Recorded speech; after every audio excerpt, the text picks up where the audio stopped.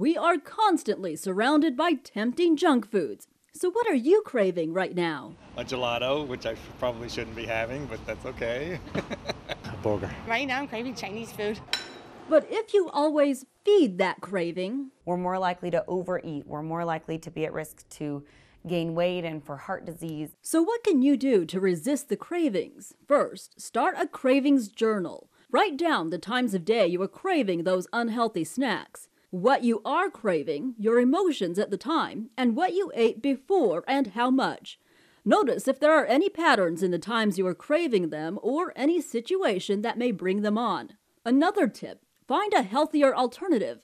If you're craving a sugar-filled soda, try a soda with low to no sugar. If you want a grilled cheese sandwich, make it on whole wheat bread with reduced fat cheddar cheese. And finally, don't deprive yourself. It can cause intense cravings that lead to overeating. It's okay to indulge once in a while, but it's all about portion control. Food cravings decrease when they're consumed less frequently and at smaller portion sizes. I'm Jessica Sanchez reporting.